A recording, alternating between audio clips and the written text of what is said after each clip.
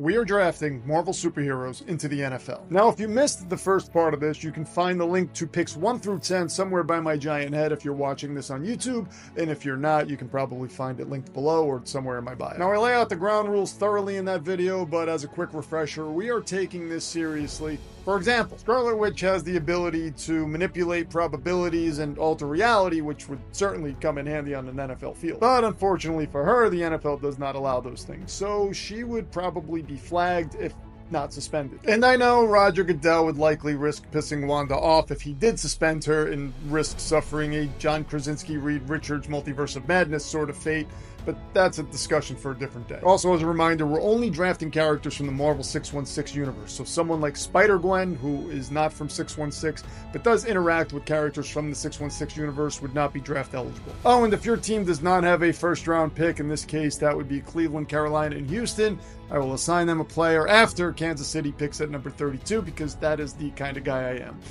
Now, enough about me. We have a draft to continue. With the 11th pick in the NFL 616 draft, the Minnesota Vikings select quarterback Clint Barton, aka Hawkeye. Now, I know there are a lot of superpowered beings still on the board, but Hawkeye has the athleticism to get yards on the ground and would be deadly accurate in the passing game. Imagine what Justin Jefferson and TJ Hawkinson can do with a guy who puts the ball where it needs to be every single time.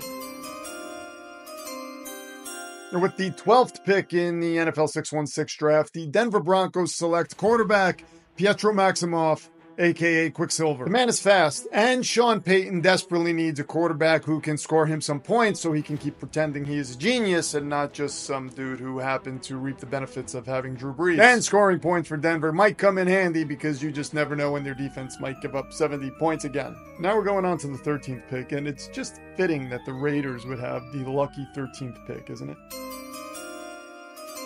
Anyway, with the 13th pick in the NFL 616 draft, the Las Vegas Raiders select quarterback Natasha Romanoff, aka Black Widow. She's an expert marksman, a tactical genius. She is in peak physical condition, and she's also a hell of a leader. And maybe it's the color, but just her in a Raiders uniform seems like it was meant to be.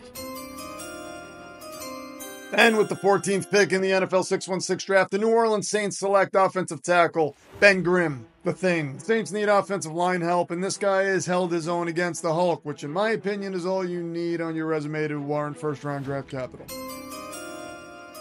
With the 15th pick in the NFL 616 draft, the Indianapolis Colts select tight end Luke Cage, aka Power Man. I went tight end here because I believe if Brock Bowers were to fall to Indianapolis in this spot, they would scoop him right up. And don't kid yourself, Luke Cage would be the best tight end we've ever seen. Superhuman strength, durability, stamina, and he has unbreakable skin. I mean, come on. Not to mention his moral code is at the top of the food chain, making him an ideal role model for little Colts fans everywhere. Now, I am going to speed things up with the remaining picks because I could very easily turn this into a 4-hour video.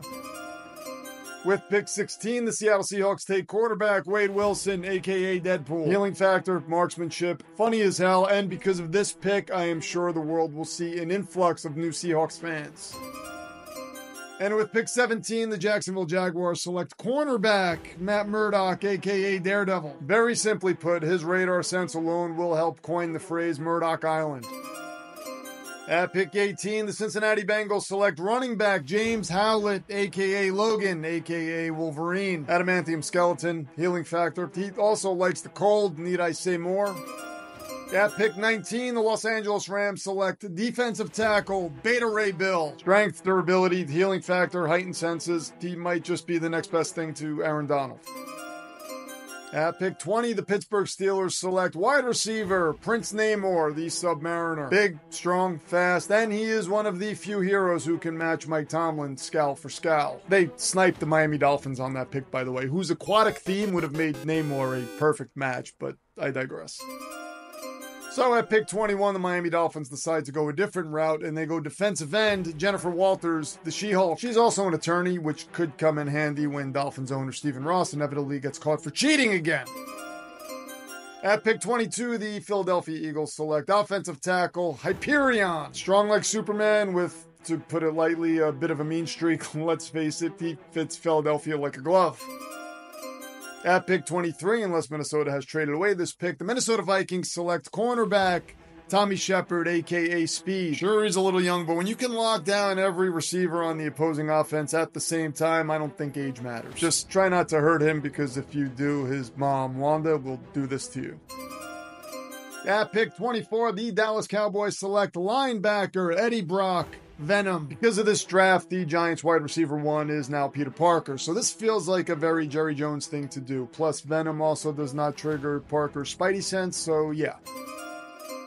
At pick 25, the Green Bay Packers select the top offensive tackle on the board, Walter Lankowski, aka Sasquatch. The man is a brilliant scientist, and he's powerful, and he loves the chilly north, so this just seems perfect for Lambeau.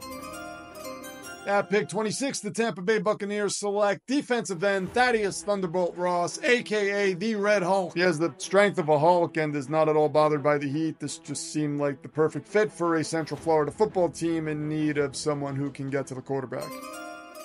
At pick 27, the Arizona Cardinals also go defensive end, and they select Dax the Destroyer. Enhanced speed, strength, and agility, plus he's also immortal, so unless they decide they can't pay him when his contract is up, they will never need to draft another defensive end again. At pick 28, the Buffalo Bills select wide receiver Miles Morales, aka Spider-Man. So New York football gets a second friendly neighborhood Spider-Man. And if you want to know why this would benefit Buffalo, just see the Giants pick in the part 1 video and apply everything I said there to this pick. Quick footnote, I know Miles Morales is not technically from 616, but he has become a prominent character in the 616 universe since 2015's Secret Wars by Jonathan Hickman, which I strongly urge you read if you haven't done so already. At pick 29, the Detroit Lions select cornerback Bucky Barnes, the Winter Soldier. Enhanced speed, strength, and agility, and he also just seems like a Dan Campbell sort of guy, doesn't he? At pick 30, the Baltimore Ravens select offensive tackle Simon Williams, Wonder Man. Not only is he exceptionally strong, but he also doesn't age, and he has enhanced sensory perception, which just seems like something that would come in handy in the NFL. At pick 31, the San Francisco 49ers select wide receiver Peter Quill, Star-Lord. Great leader, quick reflexes, heightened speed, strength, and durability, which is huge for San Francisco. Plus, he has quick wit and a charming personality, so he'll probably be in a crap ton of commercials the way Baker Mayfield was a few years ago. And at pick 32, the Kansas City Chiefs select wide receiver Mark Spector, aka Moon Knight. Again, enhanced speed, strength, and agility, plus a healing factor. Plus his abilities are enhanced by the phases of the moon, which could be an added bonus during primetime games. That ends the first round. Now, I did promise we would cover the teams that did not have a first round pick, and we're going to do that right now. Now, keep in mind, we are keeping this as realistic as possible, so we are going to approach these picks as if the teams positioned before these picks have selected already, so the player pool has dwindled down somewhat. But not for the Carolina Panthers, who own the 33rd pick. Finally, some good news for Panthers fans. That feels a little weird.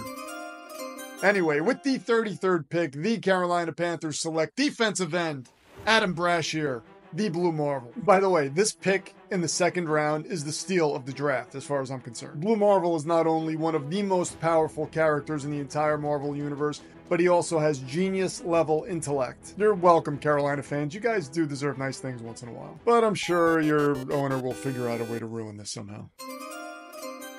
With the 42nd pick in the NFL 616 draft, the Houston Texans select strong safety, the Asgardian known as Valkyrie. Master strategist, superhuman abilities, and also has a mystical connection with death and the afterlife, which in my opinion is well worth the draft capital alone. And finally, with the 54th pick in the NFL 616 draft, the Cleveland Browns select running back Eugene Judd, aka Puck. A bowling ball of a man who has everything you would ever want in a running back. Power, speed, agility, and with his healing factor, he would clearly be an every down back. And bonus, he's also immortal, so he would not hit that 28-year-old age cliff that Nick Chubb is about to hit. Between Cleveland taking him and Cincinnati taking Wolverine, the state of Ohio is going to have the best running game we have ever seen in the NFL. This is exciting. That concludes the NFL 616 draft. Tell me what draft you guys want to see next. We can do Marvel villains. We can do DC heroes. We can do DC villains. We could do horror movie villains, though I'm not sure how that would work, but hey, if you guys want to see it, I'll do it. Do not forget to subscribe and like this video. Oh, and before you go, I want you to remember,